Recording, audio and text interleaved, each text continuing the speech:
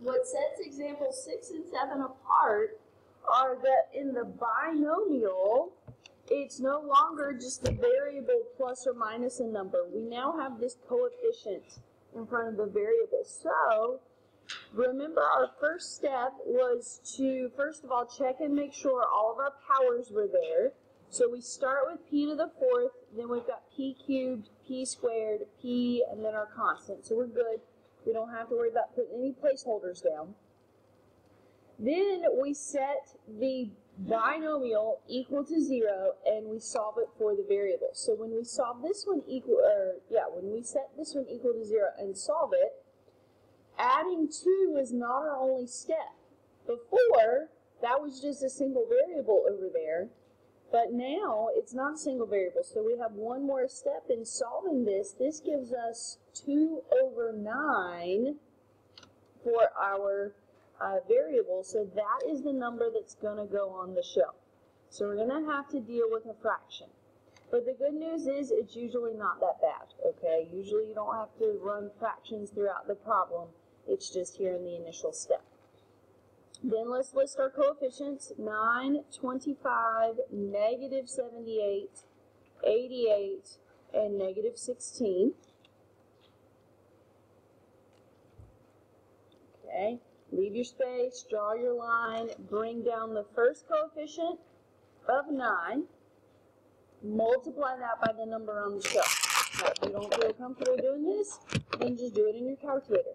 9 times, put it in parentheses, 2 over 9, and it gives you 2. That goes in the next available space. Do we add or subtract? Add. Okay, we add. 25 plus 2 is 27. Now I have to multiply again by this fraction. Well, it turns out, the nice thing is, that is divisible by 9, so it's not going to give us another fraction. It's just going to give us a whole number of 6. Negative 72 plus 6 is negative 78 plus 6 is negative 72. I'm giving away the answer there. Again, we've got to multiply by this fraction. Whoops, put the fraction in the wrong spot. Negative 72 times 2 over 9 gives us negative 16. Add, that gives us 72 again. So that's going to give us positive 16.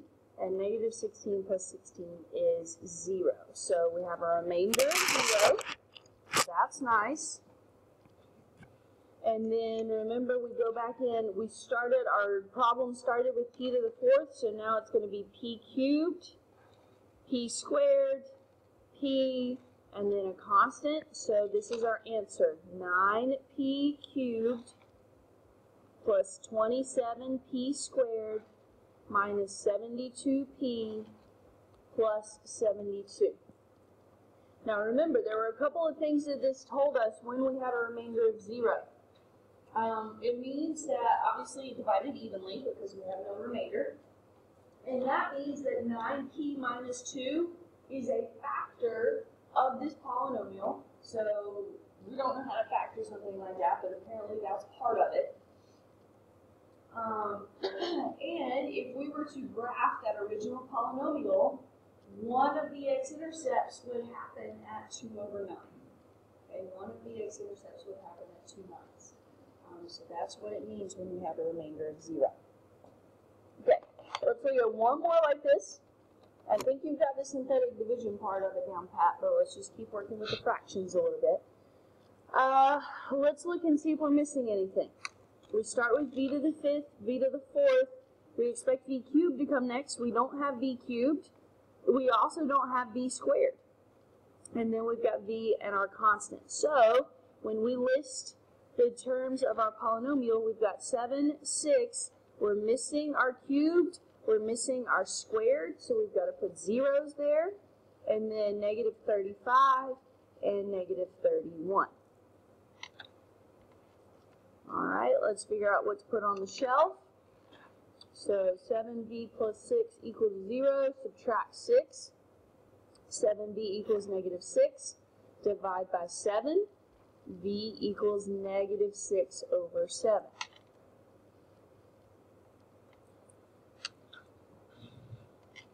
Alright, bring down that first coefficient of 7. Multiply. Guess what? The 7s cancel, so that gives us negative 6. Add. 6 plus negative 6 is 0. Well, that's nice because 0 times anything is 0. When we add, we get 0. When we multiply, we get 0. And when we add, we get 0 again. And one more time when we multiply, we're going to get 0, but this time when we add, it's not 0 anymore. It's negative 35. When we multiply those, that's going to give us positive 30. Again, you can do it in your calculator. I'm just doing it in my head. And when we add, we get negative 1 for the remainder.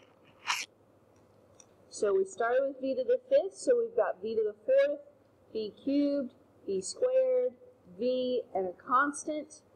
So when you write it, if you have coefficients of 0, you don't need to write those. So the quotient here is 7v to the 4th minus 35 minus 1 over our divisor, 7v plus 6. Okay, I put the minus this time because it was negative 1 for the remainder. So we can express that as subtracting the remainder instead of adding. Okay, and that is our answer. So that means that 7b plus 6 is not a factor of that polynomial. Negative 6 over 7 is not an x-intercept of that polynomial, but this is how we can express it.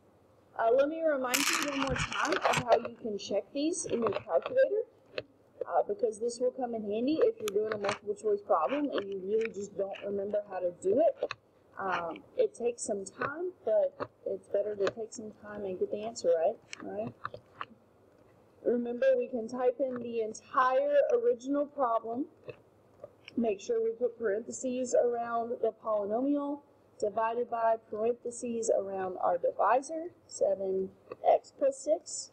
Okay, you type all that in y1, and then you type your answer in y2, 7x to the 4th minus 35. You really don't have to put that in parentheses, but if you're on the parentheses train, you might as well. Minus 1 over, you have to put this part in parentheses, or it will not turn out right. Okay, the 7x plus 6 has to be in parentheses.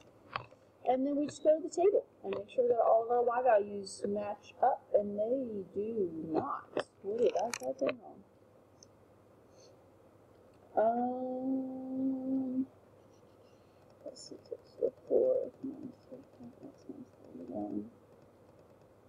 Okay. 7x equals minus 35 minus. Anybody see a mistake?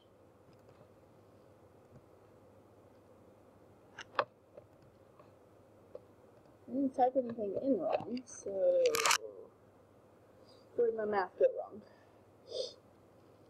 wrong? Bring down the 7, multiply, it's negative 6, add, that's 0, 0, 0, 0, negative 35, negative 5 times negative 6 is positive 30, negative 1.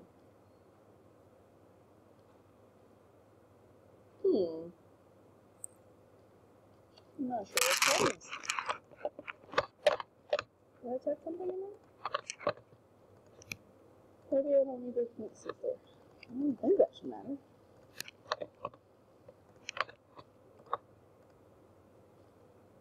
No?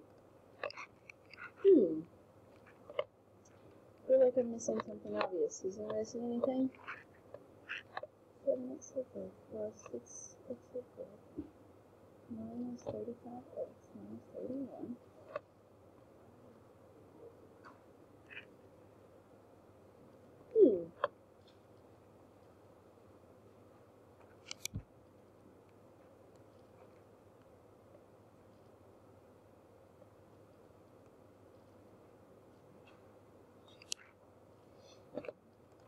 Those should match up.